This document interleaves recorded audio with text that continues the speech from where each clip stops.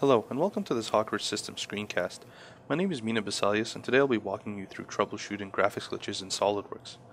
So typical glitches that you may see would be chopping and lagging while either panning, zooming, or rotating your model. Other issues that you might see is if your model is chopped in half and part of it is floating off into space.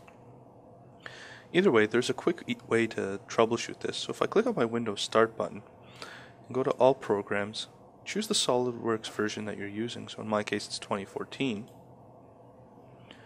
SolidWorks Tools, and then SolidWorks RX. I get this tool over here. In my Home tab, what I can do is scroll down and click on this link that says Launch SolidWorks in Software OpenGL mode. And what this mode does is it bypasses your graphics card and allows you to run SolidWorks solely on the CPU. If this mode clears your problem, then you know that you're looking at a graphics issue. Most graphics issues can be corrected by updating the driver. So if I go over to my diagnostic tab, I'll get some information on my system. So the diagnostic results for me indicate that my graphics card is supported and the driver is up to date, but that might be the case for you. If you look over here, it'll tell you your system model. So I know mine's a Dell Precision M4700 with an NVIDIA Quadro K1000M card. And I also get this link, and if I click on it, it'll take me to SolidWorks' site where I can download the drivers.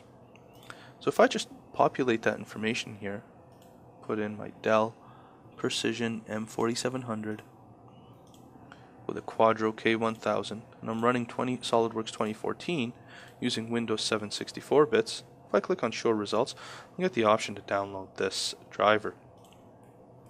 When I click on the link, I get to save the driver anywhere. So I can put it on my desktop, but I already have a version of it installed. So what I'm going to do is hit cancel and just launch it off my desktop.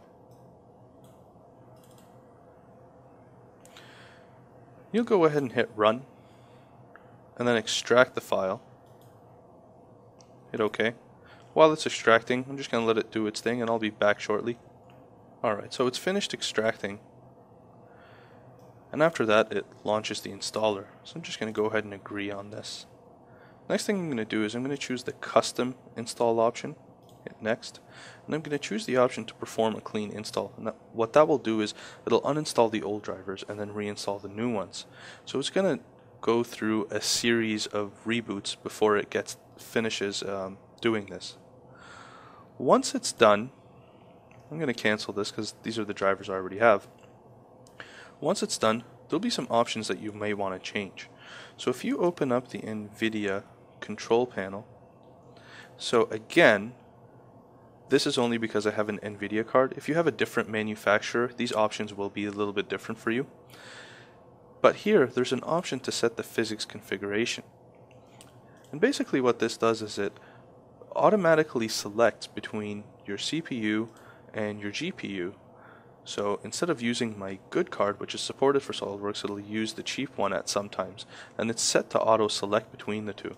So if I set this to my Quadro card and hit apply, I'll know that every time I launch SolidWorks, now I'll get it to use my NVIDIA card, which is the more powerful one. So it uses a little bit more battery power, but I get much better performance out of it. Well, thank you for watching this Hawkridge Systems screencast. I hope this has been informative.